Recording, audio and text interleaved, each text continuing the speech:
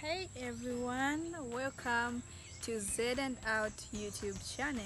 Today we are going to talk about what we're supposed to do during this pandemic period of coronavirus. Forest bathing. So you may ask, what is forest bathing? Forest bathing is basically refers to a culture whereby people take a visit to the forests for health purpose. And also forest bathing is called a natural therapy, taking time to unwind and connect with the nature.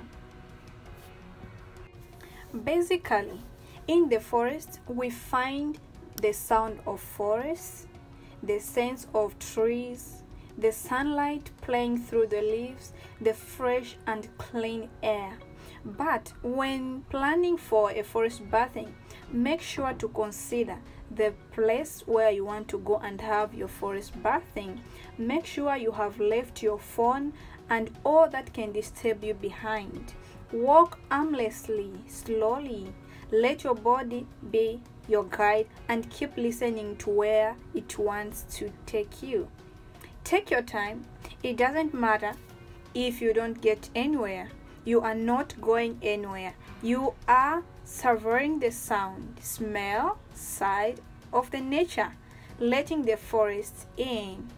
You can also forest bath by forest walking, doing yoga, eating in the forest, hosting a spring therapy, meditation, aromatherapy, art and classes, and also you can do poetry, Nordic walking, and plant observation.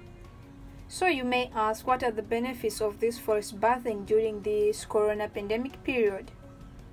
These things, I believe, and it gives a sense of comforting. It is our stress and worries. It helps us also to relax, to think more clearly.